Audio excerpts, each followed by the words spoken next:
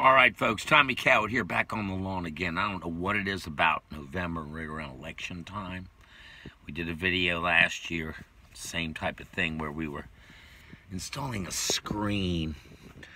No different this time. But this is a little different. We're using these gigantic Cowett japonicas. They're 15-gallon specimen plants from picked up Greensboro Shrub. Huge. And here's what this is.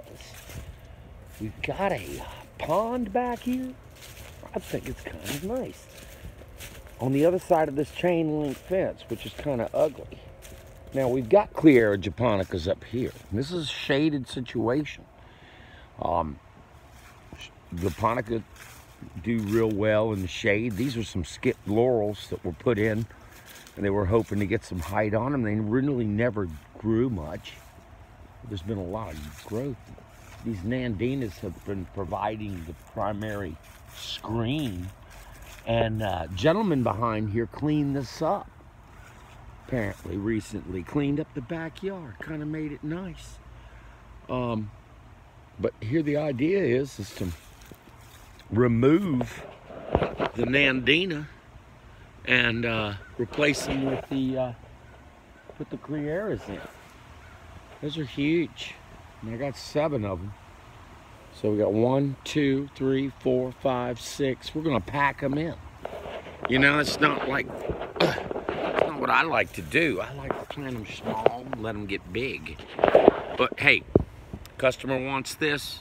Let's get started. We're gonna clean out, get rid of the nandina first, and then get planting on these big 15-gallon babies.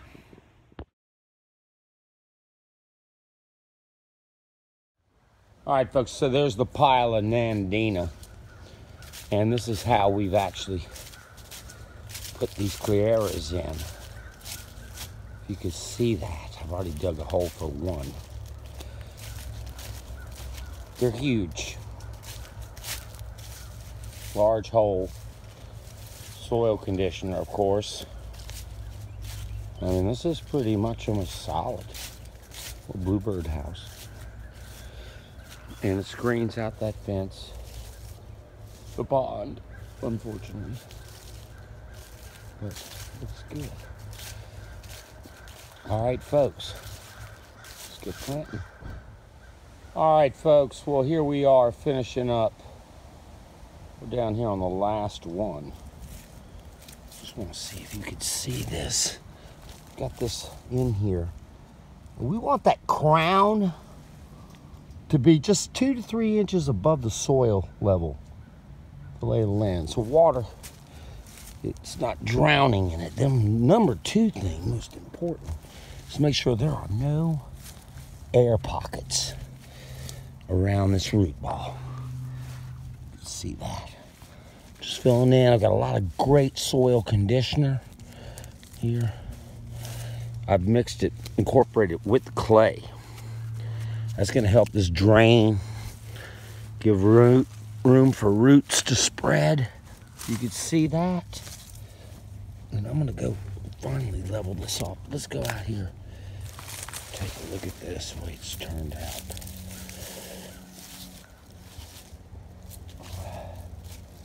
It's a beautiful fall day. Bluebird house. They gotta match really well with the Cowett. That's the original one. And then there's the rest of the line going down. Stand back here, and it does. It's over time. It's gonna hide out that chain link fence and the pond. But folks, those are 15-gallon Cowett japonica going in. Just planted 7 of them with help from the King of Spades himself. This is Tommy Cowett signing out. Hope y'all are having a beautiful fall day.